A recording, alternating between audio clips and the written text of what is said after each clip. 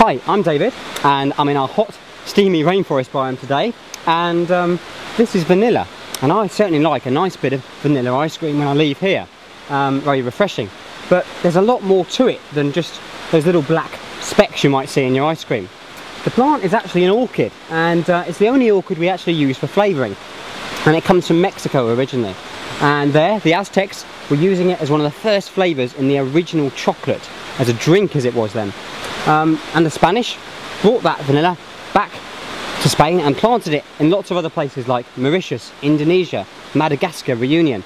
And in those places though, it doesn't get on quite so well because there's a little bee, a little pollinator that lives in Mexico, and that happily pollinates these plants, but that bee doesn't really like it in Mauritius, Madagascar, Reunion. It doesn't survive. They've tried introducing it, it doesn't work. So they have to be pollinated by hand.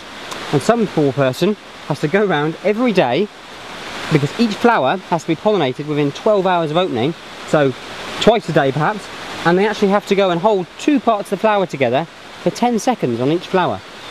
And a good pollinator can do upward of 1,000 flowers in one day. What a job. Now when they've got to that stage, they then are left on as lovely big green pods like that, and they're left on the plant for 6 to 9 months. Now after that time they'll be going a little bit yellow, like this one is starting to, and they'll be taken off and they'll be dried and cured and sweated, and after about another 5 or 6 months they'll look a little bit more like that, and that has, oh wow, that lovely vanilla taste and smell, and you can then use that in your lovely ice cream. So when you're next enjoying a lovely bit of vanilla ice cream, have a thought about how that amazing taste comes to be.